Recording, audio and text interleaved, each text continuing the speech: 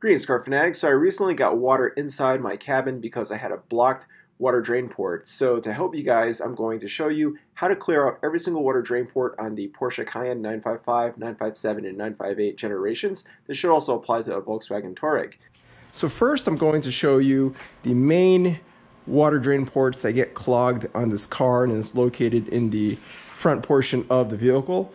On both firewalls you have some drain ports, and I'll show you how to get access to those and how to clear them out. You just have to peel back the wheel liner right here. It's only held on by a few T25 screws. You have one little plastic nut you have to remove up here. And we should now be able to peel this back just enough to be able to get access to the little plug over here. Alright, now if you stick your hand through, you'll definitely feel the plug. And then what you want to do is just pull that out, like so.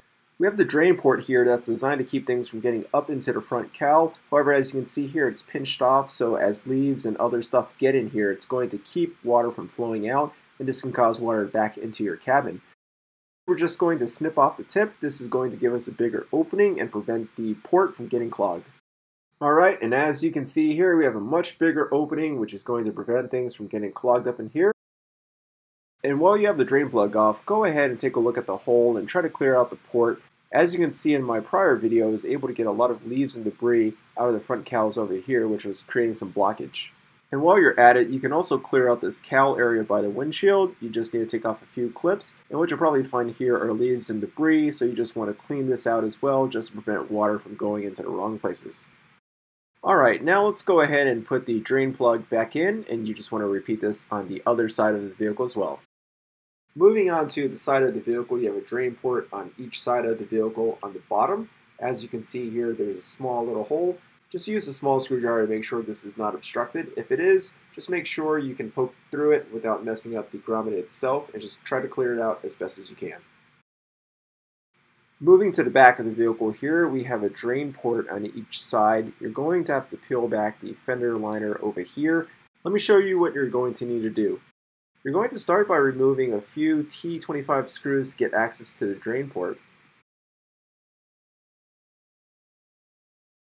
Now we can see the rear drain over here, and it's the same situation as the other ones. The tip is pinched off, so what you want to do is take a pair of scissors and just snip the tip off, and this is going to give it a bigger opening and prevent it from getting clogged.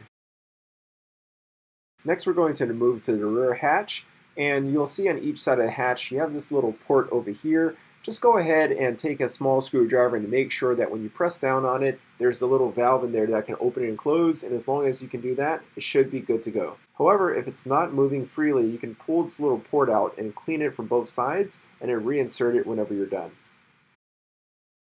And now moving on to the sunroof. The sunroof actually has 4 drains, 1 in each corner, 2 go to the front and 2 go to the rear. For the rear sunroof drains, we've fortunately taken care of those by taking care of those rear cowl drains. By cutting that tip, we're going to allow water from the sunroof to drain to the rear. Now let's talk about how we clear out the front sunroof drain ports. So we're going to start with the passenger side. You want to just remove the one T20 Torx screw, and then that allows you to remove this plastic panel over here, disconnect the clips, and move the panel out of the way. Alright, so ready for the mythical sunroof drain. It is right here.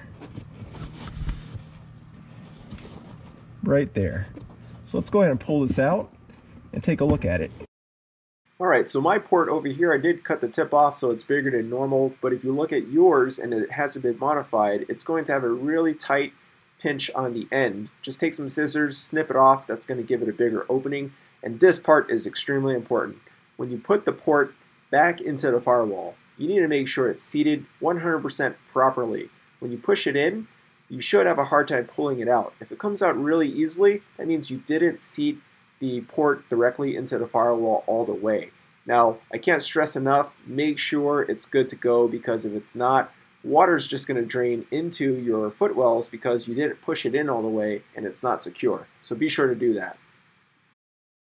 While you're in the passenger side footwell, you want to take care of the AC evap drain. Grab this rubber piece over here and pull it off. If you look at mine, it's already been modified. There's normally a rubber flap on the end of it, and this right here can get clogged over time. Just grab the rubber flap, rip it off, and then you can reinstall your drain port. And just like your prior drain, make sure that this is seated 100% flush against the firewall and that it's making a tight seal, or else you can get water into your cabin. So be sure to do that. And the final drain we need to modify is the front sunroof drain on the left-hand side of the vehicle. Go to the left-hand side footwell, and it's located in the corner, very similar to the other side. Just move the insulation around here and you can find it. Then when you pull it out, just take care of it and then put it back in just like you did on the other side. Now we've taken care of the front sunroof drain ports so they won't get clogged in the future. However, if your car is like mine, they might already be clogged. Let me show you how to unclog your sunroof drain ports. So to clear out the sunroof drain, what you want to do is get some hot water and add some dishwashing soap as a degreaser. And we're going to pour it into the drain, which is located over here. And you only want to do a little bit at a time. You want to make sure all the water you're pouring goes straight into that drain hole. If not, if it goes to the wrong hole, it can actually flow down your headliner, and then that water can get into your interior. So let me show you guys where the drain is. If you look at this corner, right where the sunroof starts to curve, it's exactly right here. So if you push this down, you can see the drain hole, and then you want to take just a little bit of water and in some type of container that you can easily pour it.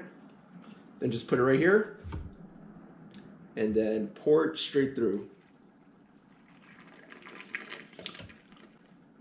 So before, when trying to clear this out with just water, it would not drain. Using the soapy hot water, it definitely seems to break up that dirt and allow the water to clear the actual drain tube. Well, there you have it, car fanatics. This is how you clear all the water drains on a Porsche Cayenne and Volkswagen Touareg.